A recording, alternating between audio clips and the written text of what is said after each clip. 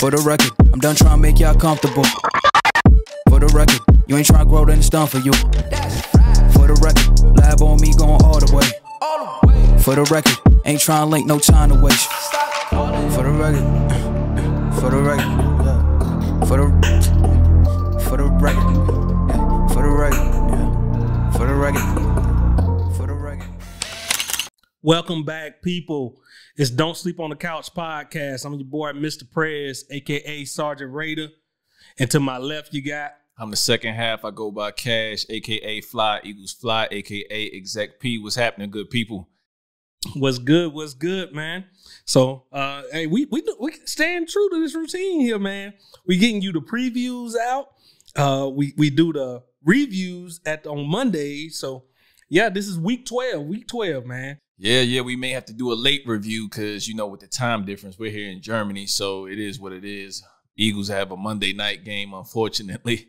For your viewing pleasure, people, I'm sorry. They're not giving you much to look at, but they are my Eagles, and it is what it is, man. Man, this is going to take a true test, man, because, like, if you saying you already sounding down, and this is like a 3 o'clock game. 3 o'clock all the way to probably like 5:30. He gonna have to go to work. He ain't gonna get no sleep. What I'm trying to say. No, I ain't gonna get no sleep, and I'm gonna be angry at the outcome. You staying up for it though? Yeah, I'm staying up for it. I gotta see it. These are one of the wins that we need to have. Of course, I mean we're losing grip on first. In fact, I think the Red Bull. Sorry, whoa. In fact, I'm disgusted by the person sitting here. In fact, no disrespect, it's out of habit. I apologize. The Washington football team is in first by all accounts, and they are probably going to stay there after Monday night. But I'm going to give you some keys to how we can make it happen. Ready to get into this, Brad? Yeah. You ready? You ready?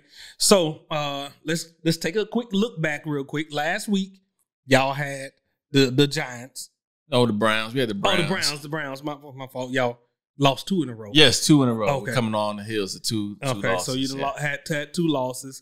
Did you have any bright spots in that Brown game? Something that you can look forward to?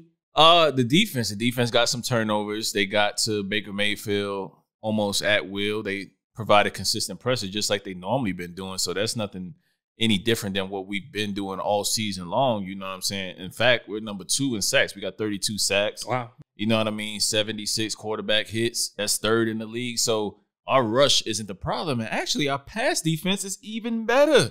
They're in 6th, 206 yards per game. So the defense gives up plays in inopportune times. But for the most part, they've been the most consistent bunch on the field. So, but again, when you keep on turning it over, you keep on 3rd and outs, then, eventually they're going to break. You know? It sounds like that defense give a ton of effort and all they have. And then when you got on the other side, Carson Wentz just gives it away. Yeah. So, let's really get into it. And I'm going to touch on Carson Wentz because there's a lot that's come up. Doug Peterson's press conference this week where he was asked a question directly about changing quarterbacks. And he used some mental gymnastics, but he said as of Wednesday right now, not really saying that he wasn't going to make the change, but didn't definitively defend Carson. So he's probably grown tired of the BS and the questions being asked because, Phillies fans, we not too kind to mediocrity, man, especially with having a Super Bowl within the last 5 years. Like, we are antsy to get back and be relevant again, but right now it's just not happening. And it's a lot of different reasons. But let's get into the Seahawks. All right. Yeah. So we got the Seahawks. Yes. You got MVP candidate Russ Wilson coming to town. You said your defense starting off pretty good. So what's y'all game plan to actually stop them? Tell me, how do you see the game playing out? Well, we've played 2 straight quarterbacks who have legs on them, but this is by far the best quarterback as far as how smart he is with the ball and what he does and how he tucks it the right way. He gets down on time. He knows that line of scrimmage. And just before he gets there, he tosses it right over your head. Like he's out there playing games with defenders when he's in his bag. But last year we played this team twice. And then last week, I don't know if you guys recall, I don't know if it was on the recap or if it was on the preview to the Browns game where we were talking about quarterbacks that we fear. Well, he's one of them. He's one of them that I fear at all times because he can win the game on his own. But I am afraid of DK Metcalf, and I'm also afraid of Tyler Lockett. Like, they can go deep with either one of those guys, and they eat you up in the middle of the field. That is pick your poison right there. They're going to kill us as far as our linebacking core with these little dink and dunks and stuff like that. They just got Carlos Hyde back, so I'm kind of worried about that. He didn't run wild, but he provided that balance to Seattle that they, you know how Pete Carroll likes to do that run pass option, and that just kind of unlocks Russell's game. So I'm really, really, really scared of that. Two times last year, we really weren't in the game. You know, I'll start with the 5 turnovers that we had in week 12 exactly of last year when we played them. Five turnovers, you know, 2 on our wide receivers, I believe, 2 on Carson Wentz, and one fumble. Or I may have that. Carson may have had 1 interception. I don't know. But anyway, it was 5 on the offense in general. And it was all over the field. It was receivers, running backs, quarterback at all levels. So what can you do about that, you know? Yeah. I think old Deuce is going to be Carson Wentz, or it should be his number, because that's all he does, like throw at least 2 turnovers or 2 interceptions a game. Yeah, and he was pretty awful last week. Later in the game, he held it together for the most part. He had 1 turnover early, you know, that went for a pick 6. But again, he can't be the reason why we are in these holes, why we are losing these games. You got to be the last person, especially if you wear that C on your chest. Yeah, you can't be the reason, and no more cookie cutter answers in a press conference. Like, I got to be better. Be better. Be better then.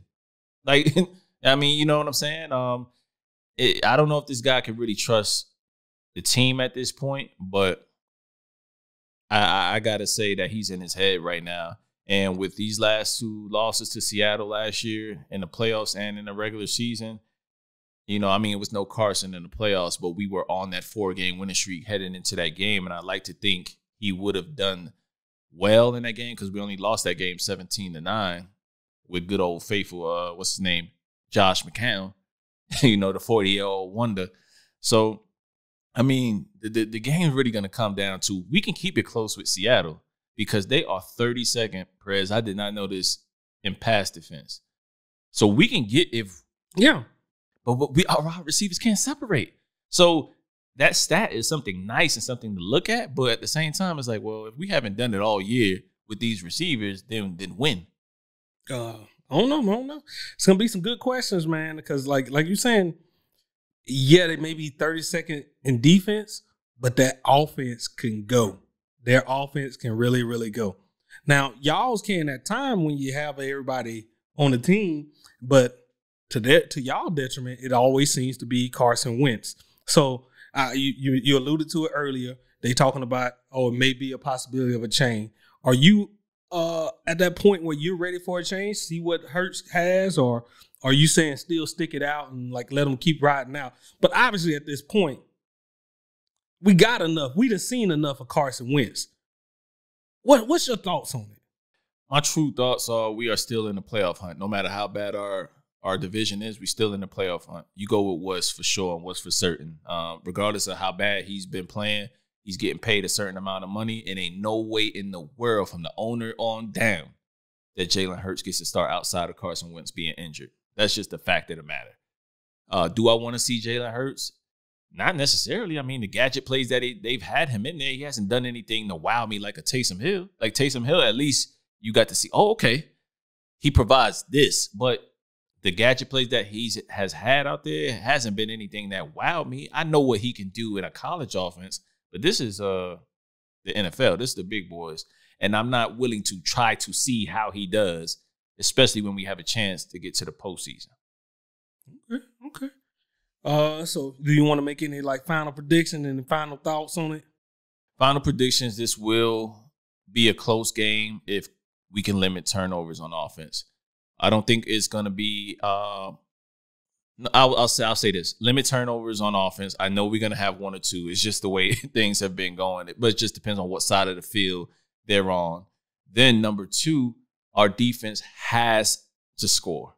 Like, I know that's a tall order to ask, but they have to score. And Russell Wilson, he's really out of the MVP contention, to be honest with you, from the last couple weeks of tossing a whole lot of balls to the other team. So I'm hoping that I can see that Russell Wilson this week to get off to a good start in Philly. That's all I'm hoping, is that the defense comes up big, because our pass defense has been pretty damn good. We haven't given up a lot of big plays. We've given up chunk plays, but not like in prior years. So that's kind of what I'm looking forward to as far as the keys to the game.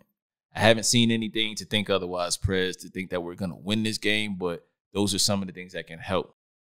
So, but it's at the end of the day, y'all going to need wins, because Washington football team, they seem pretty decent on defense, and they're going to continue to get wins in this later stretch. Y'all got a chance of beating the Cowboys. They still don't look like they're going to be formidable foes. Washington football team, I think y'all got them one more time. Mm-hmm. But you're going to have to do more than that, because you got to win the division, because nobody else from this division is getting a wild card spot. Right, we got to win both of the we got the Cowboys and the Washington football team at the end. We have to win both of those games to get in one of these next upcoming games. So I'm thinking possibly the Cardinals game and this game.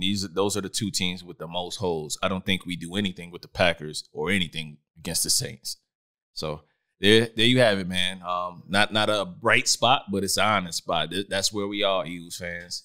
That's what you get, man. Nothing but honesty from these Eagles fans. I wish y'all came with a little bit more enthusiasm. Lie to me from time to time. Get hyped. Can't, man. I've been hyped the last couple of weeks, and it's all I got is egg on my face. So it is what it is, Prez, man. You got to be realistic so you don't set yourself up for the fail. Hey, I feel you on that. All right, man. We out. All right. Fly, Eagles, fly.